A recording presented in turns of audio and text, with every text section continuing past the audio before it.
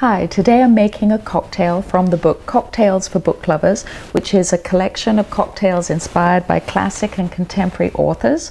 And today we have a cocktail called Lord Sheringham's Rattafia, and it consists of 1 bottle of white wine, whatever is your favorite, and a 1/4 cup of peach vodka, and you pop them in a jug along with some fruit. We have some orange slices and some peaches, but you can put anything that you like in, and give it a stir and then pop it in the fridge so that the fruit can steep for 2 to 3 days, up to a week, and just fill up from your jug in the fridge.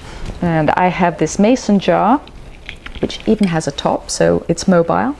Rattafia is the drink that in one of the books included in Cocktails for Book Lovers, a character called Lord Sheringham ordered it for his wife-to-be in a book called Friday's Child by Georgette Heyer, who's pretty famous for her Regency romances and detective fiction. So let's give it a go. Delicious.